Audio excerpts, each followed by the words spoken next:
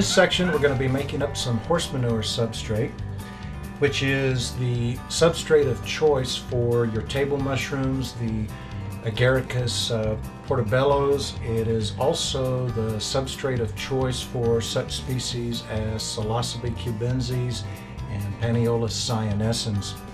I typically just put on a pair of kitchen gloves and break it up, and then we're going to be adding moisture to it, and we'll take it to field capacity, which a little later on I'll explain to you how we do that and how we get the moisture content just right. So let's get started. So let's go over exactly what we did to get to this point. We slowly added moisture until we got to the point where when we pick up a small handful, no water drips out just by gravity alone.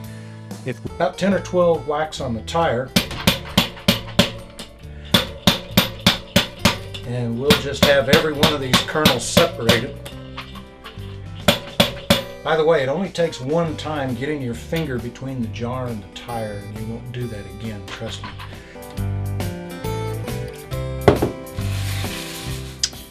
And now we'll take a jar of spawn here and we'll just layer it on. You want to cover it up during colonization. That'll help keep it in the dark, keep it from drying out, and it'll also help keep the CO2 levels a little high.